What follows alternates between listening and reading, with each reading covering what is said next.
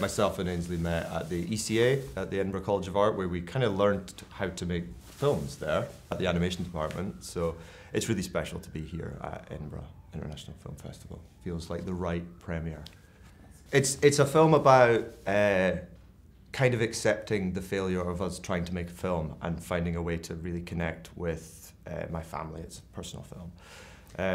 It came out of a seed of Will's mum was diagnosed with cancer, and she's fine. She's come through it, but at the time, I think it was a coping mechanism of Will's to try and make sense of what was happening.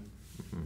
As animators, we're always kind of we make quite emotional work, like that's very, you know, it's personal. It's very emotionally driven, and this thing that was happening, and we were kind of working together, and we were just trying to navigate all these things to make a film that, I don't know, made sense, and it all sort of fell apart, and we eventually just started to accept that, and it became a film for my mother about trying to tell her how much I love her, really. So it's like mega emo, but it's we finally got it, and it just took its time, and it became a documentary. We started like trying to make a fiction film, but it really kind of turned into a documentary with this animated element, which is a little cat called Dom, who is this embodiment of the cancer.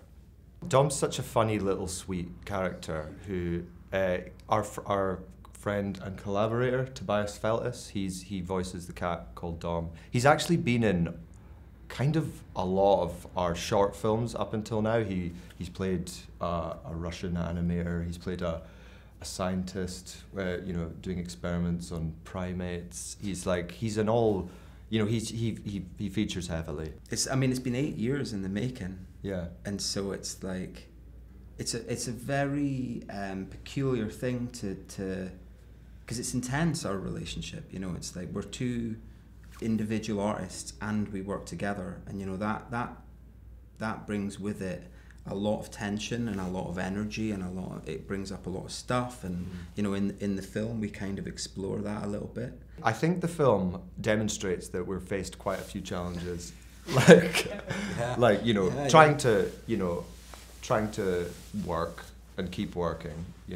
There's a bit about work in it, isn't there? Yeah, there's lots about work, and when you're doing it over that kind of time scale as well, it's like we went through periods of being both really invested in it and working on it continually, and then periods of it kind of lapsing, and where we were kind of lost and you'd kind of forgotten about it, and then you come back together and it has a new energy, and so what you see on the screen is a fraction of what went on